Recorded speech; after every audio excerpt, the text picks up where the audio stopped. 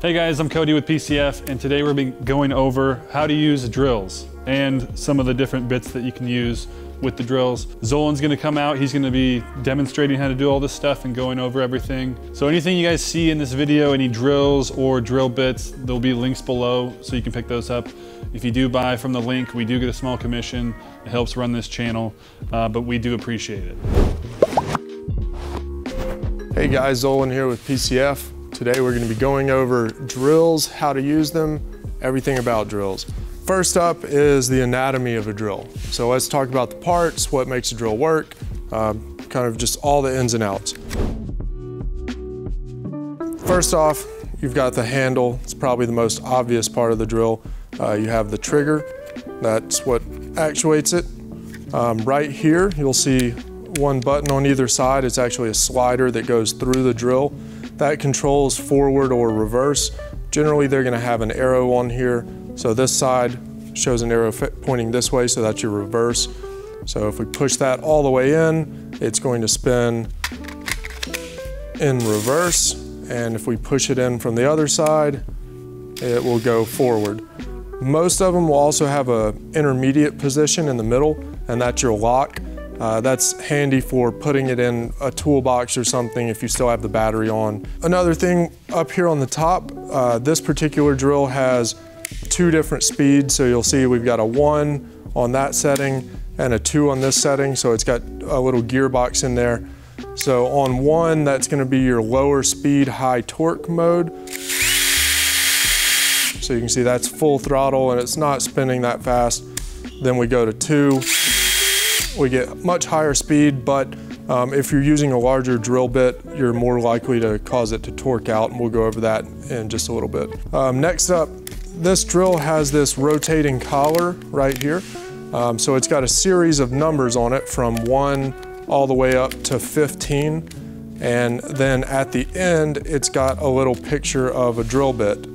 And you have a little arrow right on top that points to any one of these numbers. This is really nice for driving in screws where if it's a really small fastener, something that you're afraid you're gonna snap, or if you don't wanna drive it too deep, you can set the torque on this and it will stop spinning. It'll start to slip at a preset torque amount. So I might be able to demonstrate, yeah. So if I have it on one of the low torque settings and I grip it so it can't move, you'll see it makes that noise and basically it stops spinning. So that's a nice feature. And then the drill, if you go all the way to the top to the drill icon, then it's full torque. There's no slipping going on. All right, next part is the chuck. So this is kind of your standard 3-jaw chuck. You've got your adjustment collar right here. So as you spin it this way, your chuck is going to extend and tighten to hold your drill bit. As you spin this way, it will loosen and open up. A lot of guys will just hold it and hit the trigger. That's kind of the faster way to adjust it. Most manufacturers though will recommend that you tighten it by hand. And a lot of them these days have some sort of ratcheting mechanism to really help you get some torque on there. This particular drill has a little light. Most drills these days have some sort of light down here at the bottom or around the head to help light up your workspace. And this one has a switch down at the bottom that it just has 3 different light modes. And then you've got your battery. That's pretty standard. We're not really going to talk about that much. And you've got a hook. That's really nice for being able to clip it onto a pocket. If you're going up and down a ladder, just a nice handy way to carry it. So I think that's about it for our anatomy. Let's get into safety. Okay, so next we're going to talk about safety. I know this might seem like not the easiest tool in the world to hurt yourself with, but there's definitely some things that you can overlook, ways that you can hurt yourself. So number one, the most obvious thing, you've got a spinning sharp piece of metal out there, keep it away from body parts. Also, just think about what you're drilling through. Make sure you're not holding, underneath your workpiece and about to drill right into your hand, something like that. Or, not necessarily safety, but you might drill into another piece that you didn't want to drill into. So just be aware of that. One of the more important aspects of safety with a drill is when you're using large bits like this Forstner bit, you would be surprised how much torque these drills can put out, especially in their lower speed modes. If that drill bit binds up, the drill can whip around and hit you, or I mean, I've almost had it hurt my wrist before, you know, just twisting my wrist in a weird way. But one of the most important things is a big bit like this or a large hole saw bit. It can grab gloves, it can grab loose clothing. A lot of guys have really hurt their hands by having a glove go into the bit or even get stuck in like the chuck and twist your finger up into it. So definitely watch out for that. Loose hair, that would be, you know, if you have long hair, it could get sucked up into your face. Something that's happened to a lot of our guys, if you're holding a workpiece and you're pushing really hard on a drill bit, what can happen, you go to start and it slips off and you can just stab yourself right in the finger. Definitely watch out for that. Another thing, if you are wearing gloves, it's very tempting to hold the fastener on while you get it started like that. Sometimes that'll work out for you if your gloves are kind of dry, but if they're tacky at all, your glove will get wrapped up into that fastener and, you know, you can break a finger, tear your finger up. So just be aware that, you know, that bit and the screw itself are spinning and can suck your glove in and really hurt. Another thing you want to think about with regards to safety is drill bits get extremely hot, especially if you're drilling a hole that takes longer than just a second or two. So just be aware of that. I've burned myself numerous times by having a drill bit go in to change it, and these things get screaming hot. So if you're drilling multiple holes, be aware your bits are going to be hot. So those are the main things with safety. Also eye, ear protection, that's just a smart thing to use anytime you're using any power tool. Drill bits are very highly hardened steel. They have a tendency to fracture. So if one of them breaks, it can definitely send shards of metal at your face. So protect those eyes. That's pretty much it for safety. Next up is going to be some demonstrations of common bits and how to use them. Okay, so we're going to get into some demonstration here. So we're going to start small and go large. First bit, just a small little 1/8 inch twist bit. So this is going to be something that we use a lot for pre-drilling screws. This is especially important with like deck boards or anything that is going to have a nice finish to it. I'm just using a piece of pressure treated wood here to demonstrate, but this is something we use on finish work generally.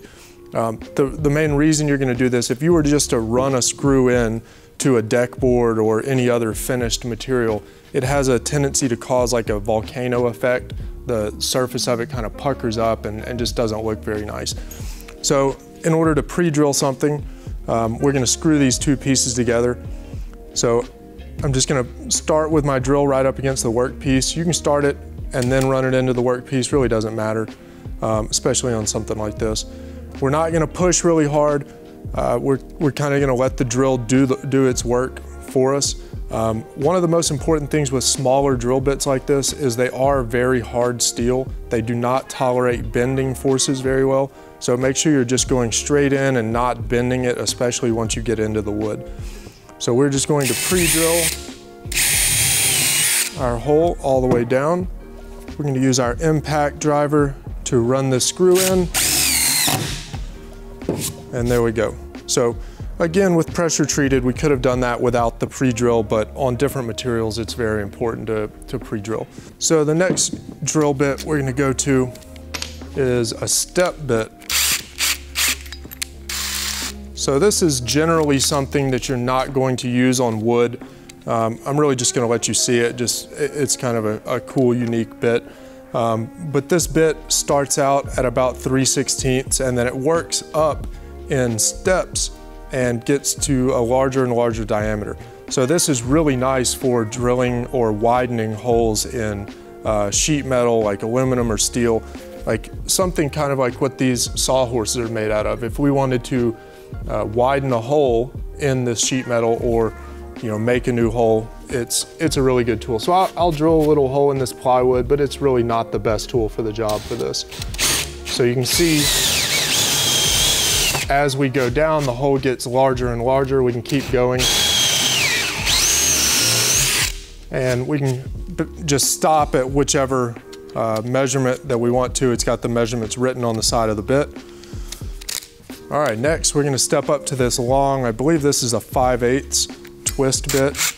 So this bit is what you call a self-feed bit.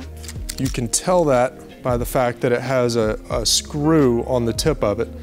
So what that does is it's going to bite into your wood and pull itself in. So this is definitely a case where you don't have to do much pushing. Once it gets started, it's gonna pull itself through the workpiece. So we're gonna drill a piece right here. We're actually gonna go all the way through the plywood and all. So this is one of these drill bits that you really wanna be careful. The drill is gonna be putting a lot of torque into this. So there's a good chance that the drill could spin around and hit you, so you wanna make sure you have a firm grasp on it. But be aware of that. If this bit binds up in the workpiece, it can definitely spin around and start hitting you. All right, so what happened right there is our drill torqued out. So a lot of these drills have a maximum torque capability, and once it hits that, it's going to stop. So if I try to go again, you see it just kicks back and stops. So what that means we need to do is we're gonna have to switch to our higher torque setting. So I'm gonna switch it to 1, that's our lower speed but higher torque. So now this is when you really wanna have a firm grasp on this drill because it has a lot of torque in that number 1 setting. So we're gonna go a little slower and complete our hole.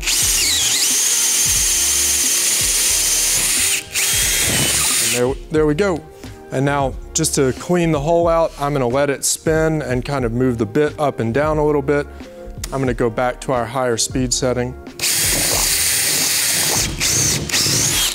And there we go, we have a nice clean hole all the way through. Next drill bit is a Forstner bit. So these bits are excellent for drilling larger holes. You kind of have 2 options. You've got hole saw and Forstner bits. Both of them work really well, but the Forstner bit would be my choice for drilling through a thicker piece of wood, like a piece of pressure treated 2x lumber. If I were just drilling through plywood, like say an electrician drilling a nice hole for a box, an electrical box, that's where this comes in handy. Personally, I like the Forstner bits for most stuff like this.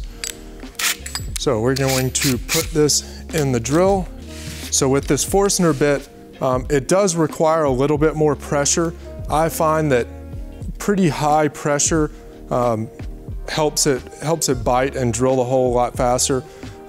So we have a little point right there in the center that locates the bit, kind of holds it until you get the hole started.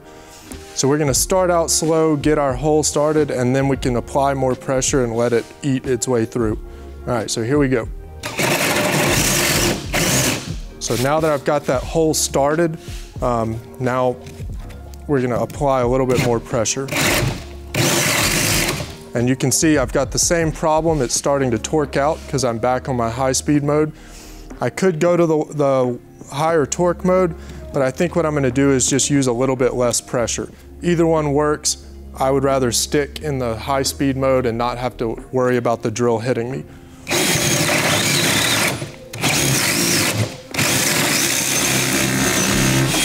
And there we go. So the Forstner bit creates a really clean hole, and we also have a reasonably clean hole, not from this guy, you can see that's pretty messed up. The Forstner bit made a pretty clean hole because we had a backer behind it. And that's something that's really important with most drill bits.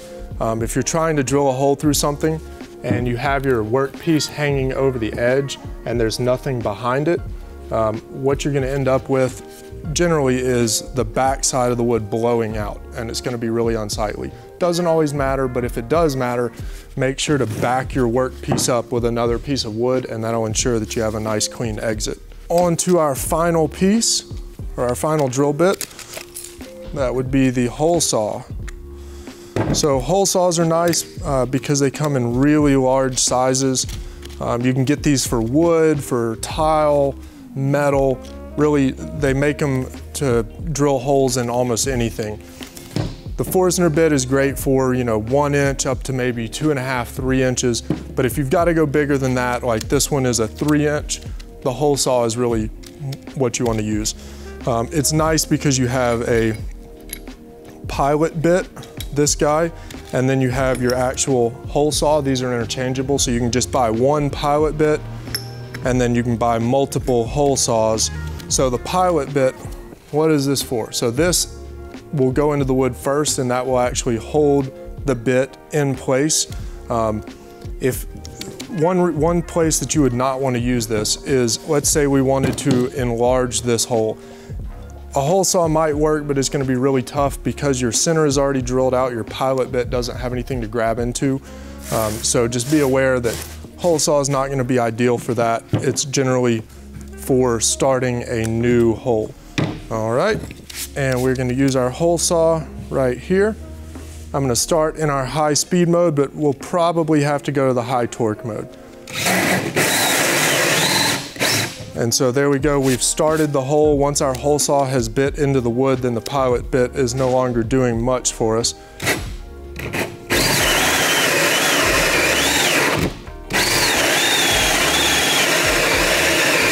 All right, so we're starting to torque out if we put any real pressure on it, so I'm gonna go to the high torque mode, and I'm just gonna make sure that I really have a firm grasp on this thing.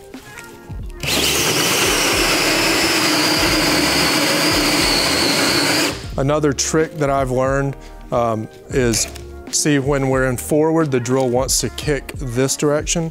So what I will do a lot of times is set it on this side of my body and have it bump up against my thigh. That way I can kind of get a better control over the drill.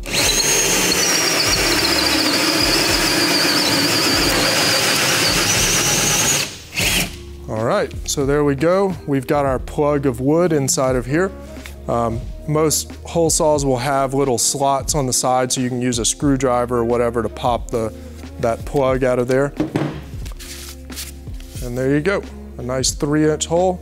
Okay, so last demonstration item. Up until this point, I've been using the impact driver to drive in all my screws. I generally do that in the field because these are kind of suited perfectly for driving screws and they're really fast. But there are certain times when a drill is the better tool for driving in a screw. So like we talked about in the beginning, when we were talking about the torque limiting feature, this torque limiting feature on a drill has a lot more settings, and you have less chance of breaking a fastener when using the drill rather than the impact, since the impact it's essentially hammering that screw multiple times per second. The drill doesn't do that, it's just a single rotational force. So a lot of times, if you're using small fasteners or like an aluminum fastener or something that's likely to twist or break, the drill is actually the better tool for driving that fastener. So just like with drill bits, you can put a driver bit in here. So this is a Torx T20. So just to demonstrate, we can use it to drive in our screws just as easily as we can with the driver. So it works just fine. Right now I'm going to set my torque feature pretty high, so it'll just drive it in. And that was on the high torque mode. Let's go to the high speed mode. So as you can see, it drives it in just as well as the driver. And I think that will just about do it for most common types of drill bits. Of course, there's many more out there. There's bits for drilling glass, tile, stone, masonry, all kinds of stuff. But those are kind of your main types of drill bits. All right, so let's talk about recommendations. I have DeWalt. I really like DeWalt. I'm happy with them. The reason I settled on DeWalt is it was just what somebody else had. It's what my dad always had. So I feel like DeWalt, Makita, and Milwaukee all make really good tools. There's plenty of other brands out there. Some of the less expensive ones like RYOBI, Cobalt, RIDGID also make great tools. If you're working out in the field and doing this professionally, I would stick to DeWalt, Makita, or Milwaukee.